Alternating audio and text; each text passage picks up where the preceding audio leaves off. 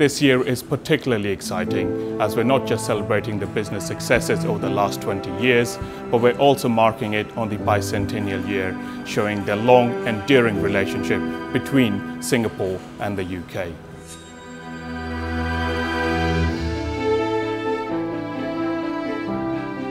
That fact that we've had this award for 20 years and I think is undoubtedly a reflection of the long-standing, resilient and multifaceted partnership that we have between the UK and Singapore.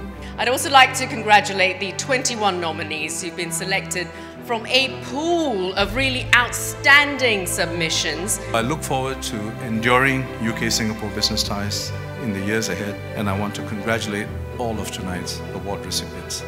Greco, please welcome onto the stage.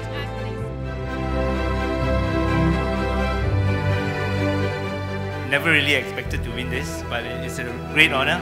I feel very honoured to have won this award among so many outstanding candidates. For us, we felt that we were a bit of the underdogs, but to win it has been absolutely amazing.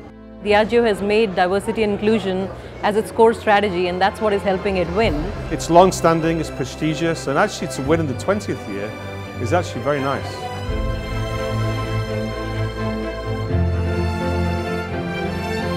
The ability to grow as a small company, they give you the opportunity in a region that not many other places you can do it so quickly.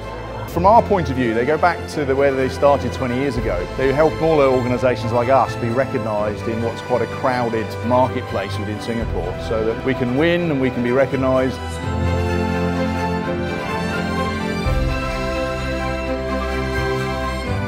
Don't do it to get an award, do it if you truly believe in it. Write about what you do, no matter how big, how small. Put your foot out there and go for it. And I think it's really important just to embrace Singapore. And just be recognised, really, it's just brilliant.